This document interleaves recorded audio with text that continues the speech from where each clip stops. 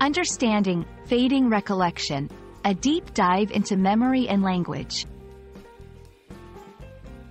Hello, everyone. Welcome back to our channel, where we make English language learning easy and fun for you. Today, we're diving into an intriguing phrase that beautifully captures a common human experience, fading recollection. Stick around as we explore what this phrase means, its usage, and how it relates to our everyday lives. Let's embark on this linguistic journey together. Fading recollection is a phrase composed of two key words, fading and recollection. To understand the phrase fully, let's look at each word individually. Fading. This word describes something that is gradually disappearing or becoming less distinct over time.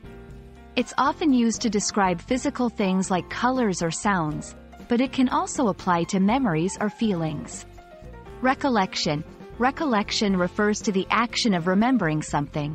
It's not just any memory, but often a conscious effort to bring back a forgotten experience or fact from your mind.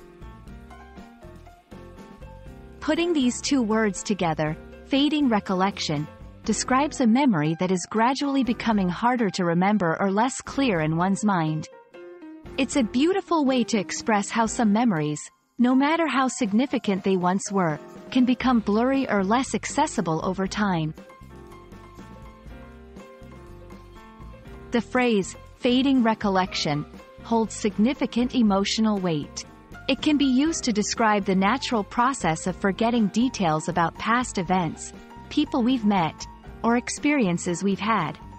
This phrase touches on the bittersweet reality that not all memories stay vivid and some important moments can become shadows of what they once were.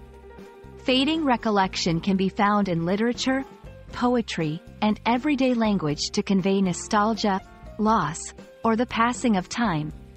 It reminds us of the impermanence of memory and encourages a reflection on the nature of remembering and forgetting. To help you understand how to use fading recollection in a sentence, here are a few examples.